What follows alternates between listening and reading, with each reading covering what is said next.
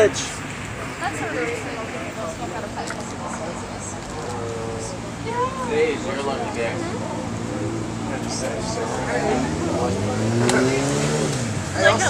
pretty good deal.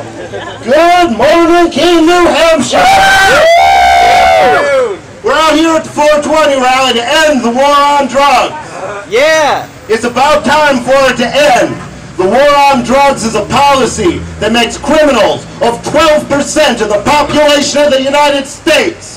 No just policy makes criminals of 12% of your population. Woo!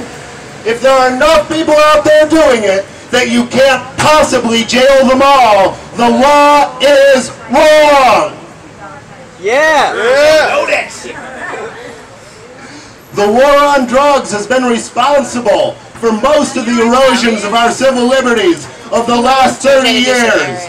If you oppose the Patriot Act, you should also oppose the war on drugs, because it was the war on drugs that demolished our civil liberties and opened the way for atrocities like the Patriot Act to be visited upon our people.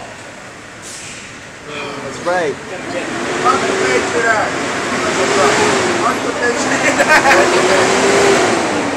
In short, the war on drugs is at best a luxury that a bankrupt government can